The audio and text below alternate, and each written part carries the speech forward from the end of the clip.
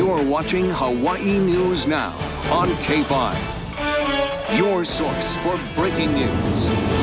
Several agencies are investigating a deadly shooting involving Los Angeles police officers and a homeless man. This happened in the city's Skid Row district, and the man appears to have been on the ground when police opened fire. Danielle Nottingham reports. A witness had their cell phone camera rolling as Los Angeles police and a homeless man got into a confrontation in the city's Skid Row section around noon Sunday.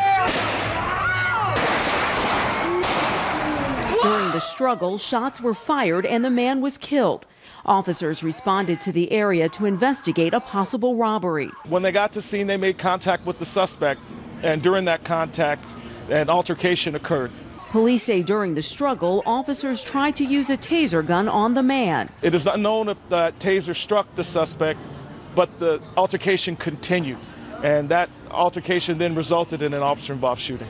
This witness says the man was fighting with another person near one of the tents on the sidewalk before officers arrived. When they got out the car, they ran up, they pulled their guns out, and they shot him 5 times. Police will review video from surveillance cameras in the area. It's going to be a long investigation, and we will, get to the bottom of it. So far, police can't confirm the number of officers involved or how many shots were fired.